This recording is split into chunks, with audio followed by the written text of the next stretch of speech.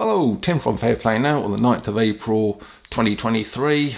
Happy Easter Sunday to you, and just a very quick video, an update on a couple of bits of news which I thought would give you some Easter cheer.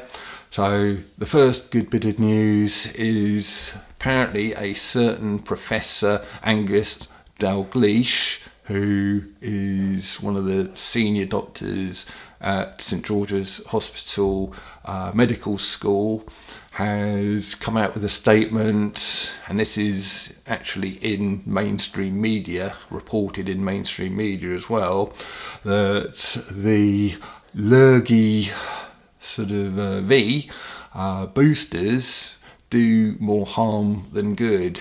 So that has been reported in mainstream media and is something that a top doctor has just come out with very recently.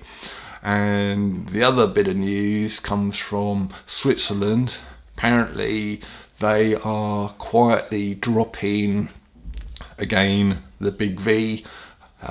They've just decided not to offer it at all, or only offer it to a very limited degree to what they call the most vulnerable, but it's essentially just been dropped in that country.